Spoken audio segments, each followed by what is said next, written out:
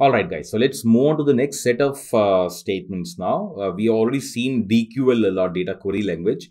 Let's move on to DCL a bit, which is your data control language, in which, there are two major control language commands that we use. One is grant and second one is revoke.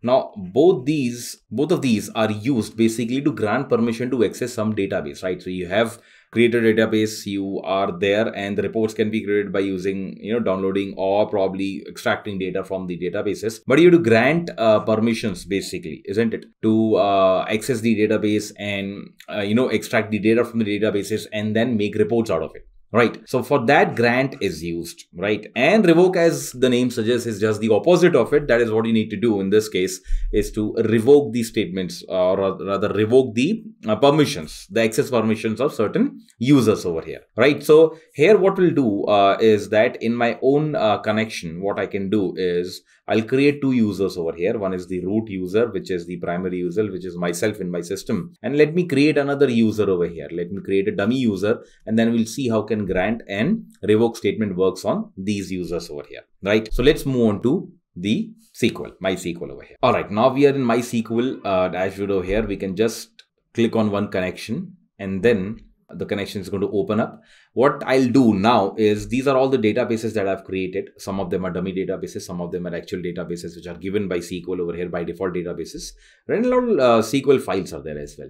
So what we're going to do is to create a new user, which can also be done by you guys as well. You can click on server and go on users and privileges. So you can just click on this.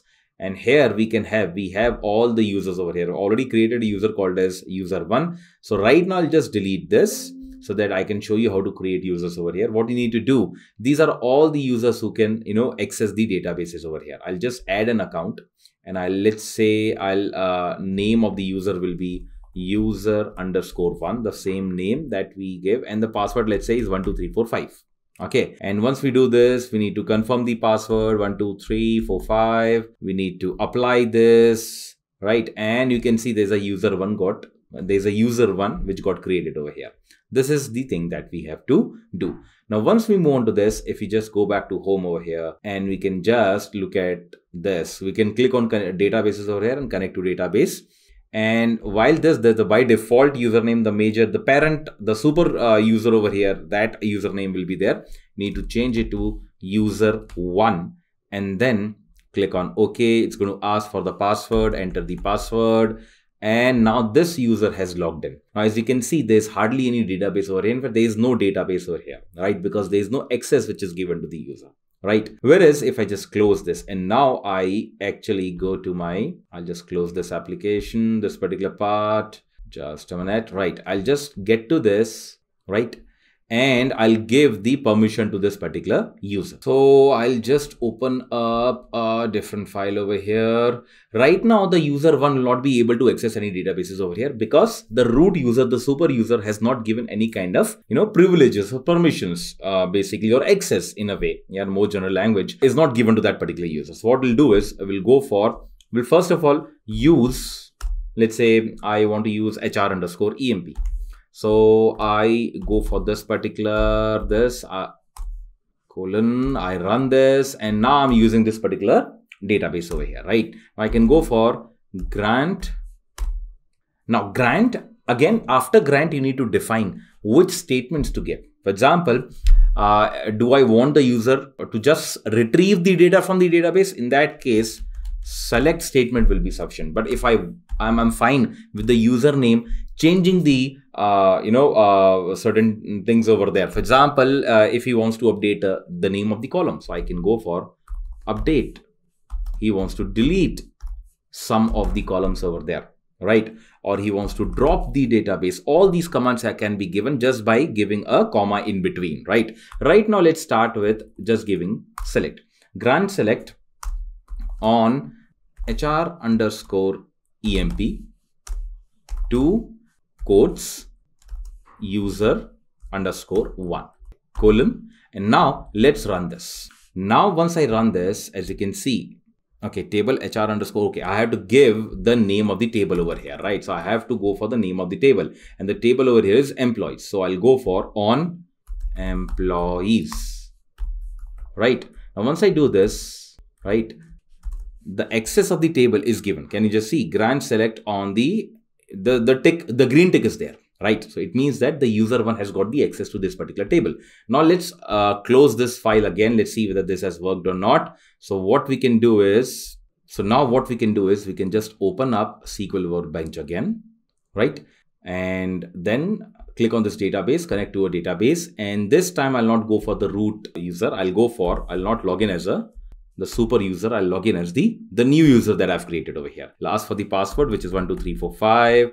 I can click on OK. And now you will be able to see that there is an HR EMP database. And these are the tables that the person can use. Now let me try and, I'll have to first give use HR_EMP.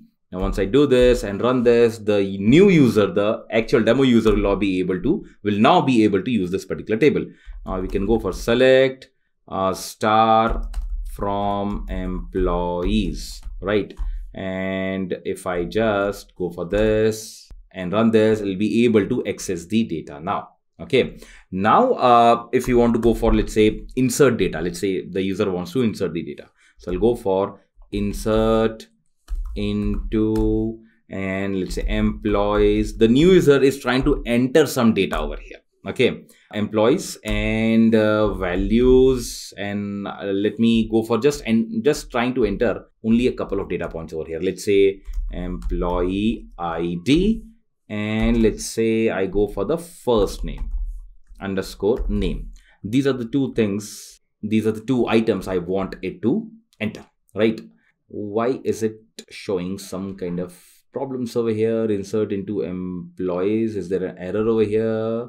Okay, now let's see. Now values, I'll just put in the values as let's say 59, and I go for the first name as, let's say, my own name, Saurabh, right? Now what do you think, guys? This query, will it run or will not run? Yes, if you have guessed it correct, this will not run because that permission is not there with the user. Obviously, insert command denied to the user one. That is the user, because I have given only the select rights over here. By giving the select rights, it's been very specifically given to the user that you can only fetch the data, you'll not be able to make changes to the data, right? That is why the user right now is not able to insert any kind of value over here. Cool. Now, what we need to understand is that if I want to change that, I can just log in with I'll just close this workbench again, open the workbench again, and this time I'll log in as a root user and I want to update the grant permission, right? So I'll just move on to this and hopefully should have started from here, but no worries. Now I'll just copy this over here and go for the next lines. I'll say that apart from select, grant him insert permission over here as well. So insert, right? And let's say insert and update. Let's say these are two more permissions I want to give to this particular user. So I've given that, right? So now once I run this, the user one will now be able to, okay, I haven't selected a database over here. So I have to tell use HR_EMP, right? Once I do this, SQL understands that we are using this particular database. And now I've given insert and update access to this particular user as well. So let me close this, go back to home and connect to database. This time I'll connect to database. I'll connect through user_1, right? And I'll just click on OK. It's going to ask for the password, log in through the password. And now I'm logged into the new user account over here, right? So now I want to use HR_EMP. As we would know, the new user will be able to access the database. Let me confirm that. Select star from employees, right?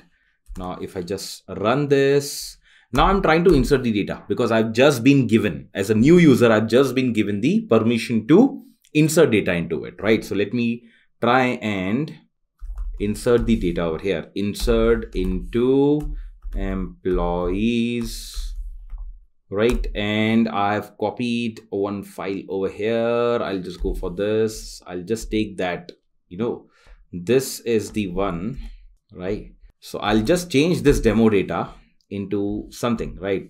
Something like, let's say Saurabh. Saurabh Sharma, and I'll go for S Sharma over here, right? And I'll go for 234 instead of 654. I'll go for 16 June 1977. I'm not that old, right? ADVP, let's say this, let's call it AGM underscore DA. Right, rest everything seems to be fine. Now what I'll do is I'll run this, and I think now this should run because as a new user, I'm given the access to insert and update values into this database. I'll run this, and there is a problem over here. It says the column count doesn't match value count of row 1. Why is that so? Why is that so? Let me see. All right, if you just go to the entire database over here, we have 1, 2, 3, 4, 5, 6, 7, 8, 9, 10 columns over here, and 3, 4, 5, 6, 7, 8, 9, 10, 11 columns over here. And I think, in fact, I think I had dropped one column from this, and I forgot to, remove that from the database, right? So I think it should be fine now, right? Once we do this, I think it should be able to insert the values. Yes, column counts match now. And if I run this, right, see, now the new user is able to insert the data into the database. So this is how Grant work. Now, apart from this, what you can do as a root user, I'm just writing it over here. You can go for delete column over here as well. Sorry, delete command as well. You can go for drop as well.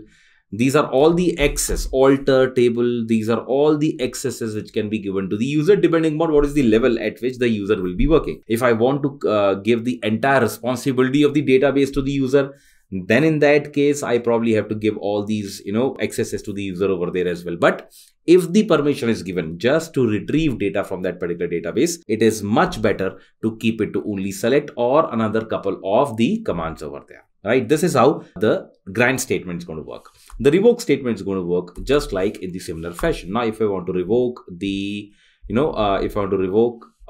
permission over here, I'll just close this. I'll log in as the root user, right? And I'll go to my original file where I have kept it. I'll just go for this thing. I'll say that now I want to revoke, right? I'll just go for Control V. And I'll go for a revoke command, and I'll say that, right, instead of I'm revoking the command to insert the data over, right? All right, forgot one thing, that while revoking, we need to change it. Now we're not giving it, right? So you give to something, you revoke from somebody, right? So I'll have to take it from user 1. Revoke the permission to insert value in this particular table from this particular user. Simple as that, very logical, right? Now, if I run this, the user 1 will not have the permission to revoke the data. Now, okay, I haven't used the database over here, so I'll go for use HR underscore EMP because I'm logging in between the users over here. So every time I use a certain database, I have to tell SQL that I'm about to use this particular database. Now, if I go for this, now the user 1 will not be able to insert the values in the database. Please make a note that he can still update the database because I haven't revoked the update condition over there, right? So this is how grant and revoke work in MySQL.